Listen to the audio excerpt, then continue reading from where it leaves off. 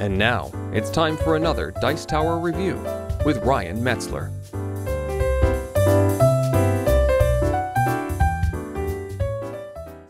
Hey everyone, Ryan Metzler here, and today we're going to be taking a look at a top 10 game, number 4 in fact, and we're going to be taking a look at Agricola by Uwe Rosenberg. This is the first game in the Harvest trilogy, a series of games about farming, and it'll play up to 5 players for about a half an hour per player. It's a worker placement game in which you're trying to earn the most points by developing your farm and covering several different aspects of developing that farm, and whoever does so the best is going to win. So, now that I've given you a brief overview of what it's about, I'm going to give you a real quick overview of how the game plays rather than my usual rules overview, and then I'll go into a summary of what I think about it. So as I mentioned, Agricola is a game about farming, and each player will be running their own farm, represented by a player board, much like this one right here. On this board you'll see several spaces, and these are going to be the plots on your farm. Also, you will see 2 houses, or 2 rooms of a house. These are wooden rooms, and they'll be upgradable to either clay or stone rooms in order to earn more points. You'll be building houses, fences, plowing fields, and planting crops on this board in order to earn points. Each player will also start with 2 workers, which are represented by these wooden round discs.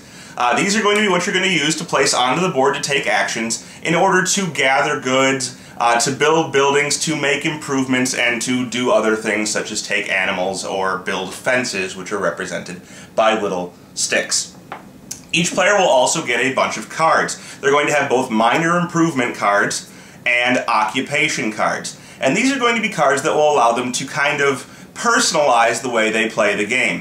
The occupations will offer bonuses depending on which deck you use to either collecting different types of goods or performing different types of actions throughout the game.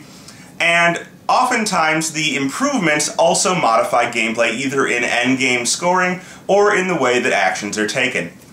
Now that we've looked at what each player will have individually, why don't we take a look at what's going to be done on the main action board.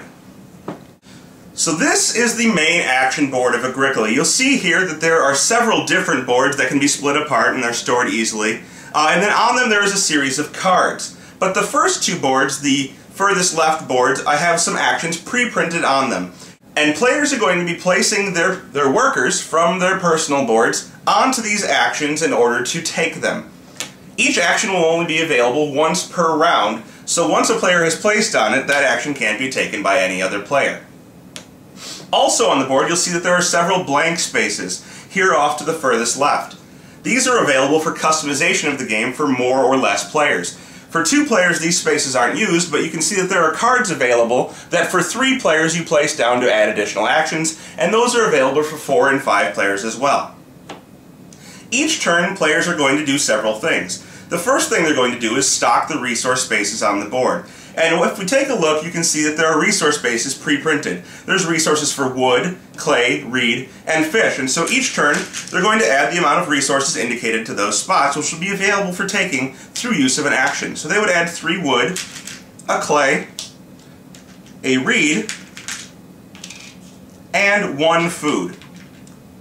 After this, they're going to flip the next available card for a round, which in this case would be the Stage 1, Round 1 through 4 card. And they're going to flip this over, and it would have 1 sheep on it. And they would stock that with the 1 sheep for the round, much like the other spaces. Then players would take turns placing their workers onto actions and taking those actions. And these actions may be various things. As you've seen, they could simply place onto an action to collect resources. For example, to take this clay and place it on their board. Other things they might want to do, for example, is to place onto the Plow 1 field action. And this would allow them to place a field on the board in order to plant something there in the future in order to get more goods. Additionally, they can take an action, for example, to take the Start Player action. That way they would be the first player to go in a future round and would be able to take an action before anyone else had the chance to take it. So several of these actions are going to be important for gathering goods, for getting food, for playing those cards that I showed you earlier, for building more rooms in their houses. For example, let's say they had to build another room. This would be a bad example because they could only build wooden rooms, but to just show an example, they would expand their house as such. And basically just to try and build up their farm by gathering resources and building more cards. At the end of a turn, players are going to take all of their workers back and place them back onto the board. After they've done so, they're going to start the next round. And again, they would stock up the resources. So they'd add more wood, and you'll see that these resources will build up if no one takes them. They'd add another clay, which now only has one because it was taken previously, another reed, and some more food, and then they would flip the next card. And so you'll see as the game goes on, there are more and more choices available. Now we have the ability to play one major or minor improvements. Minor improvements are those cards I showed you in your hand, while major improvements are on a separate board. And most of these are ways in order to turn goods, such as grain or vegetables, which are represented by yellow tokens and orange tokens respectively, into food, or to turn cattle, sheep, or boars into food as well. This is a way to feed your workers, which is going to be important at the end of stages. So as the game goes on, you'll be placing your workers, getting more and more actions available, restocking those spots. So we would flip this for the next round. Now you can sow stuff into fields. So if we had that field on our board, and we happen to have a grain, we could take that grain and put it on a field. And putting that grain there would make us more grain. So we would have more grain available. And at the end of certain rounds, you'll see here, at the end of round 4, there is what's called a harvest. And harvests are important for several reasons. First, because you'll be able to harvest goods from your fields. So I said we planted that grain here. For every field that we have something planted in, we're going to harvest. And we take one of the goods and put them in our personal supply. And this is a way to earn more goods, which is going to be important for both feeding your people, building buildings and stuff, and earning endgame points. After you've harvested all of your goods, you're going to have to feed all of your workers. And each worker you have, which you'll be able to earn more later in the game, is going to need 2 food, unless it was built or obtained on the previous turn, in which case it's only going to need 1, but that's a small exception. They're going to need 2 food. And if you can't feed them, you're going to end up with begging cards, which are going to give you negative points at the end of the game. Not a good idea, so you want to be able to feed your workers. After that, any animals you may have obtained, let's say for example you had some sheep that you fenced in on your farm, building fences with an action that will show up.